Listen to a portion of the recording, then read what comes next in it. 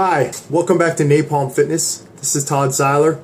Today I'm going to teach you a very simple yet highly effective way to ice yourself for any rehab situation or therapy complications you have.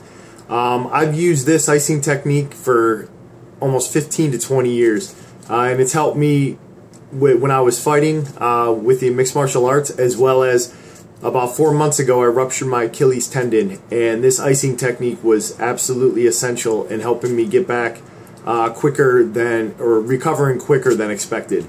It's very simple. All you need is a styrofoam cup as well as a knife, and that's it, in a freezer. So all you have to do is you fill up your styrofoam cup about 3/4 of the way with water, and then you're going to place this in the freezer, and then the water itself will freeze. And now, through the miracle of technology, we have the ice cup here. So this is going to be an ice massage cup. Then you take your knife and you cut off part of the styrofoam at the top.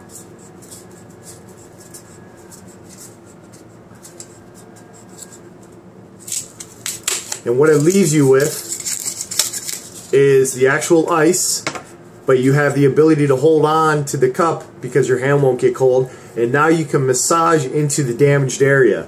So if I was icing my forearm, I can massage in this way, and now the area itself will get cold, and you can also utilize a massage technique, and that's going to help improve your recovery time. These are highly effective, very cheap, alright, and simple to use. It just takes a little planning with freezing the ice ahead of time. My recommendation to you is make sure you have a towel underneath whatever you're icing. Otherwise, it's fantastic, and you will definitely see improvements. Thank you again for visiting Napalm Fitness. Please go back and visit my website at napalmfitness.com. Also, if you don't mind, please like, comment, and share on any of these videos that I post on YouTube.